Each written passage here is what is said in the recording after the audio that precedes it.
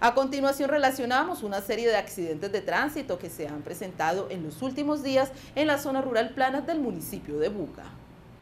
Iniciamos este recorrido con los accidentes ocurridos en zona rural plana del municipio.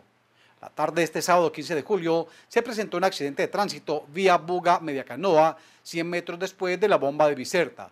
En este hecho resultó lesionada una persona que se movilizaba en la motocicleta de placa VLN 94E.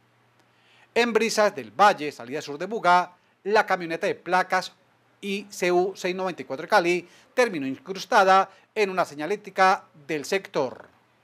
En el vínculo, a la altura del puente peatonal, un motociclista se vio involucrado en un accidente.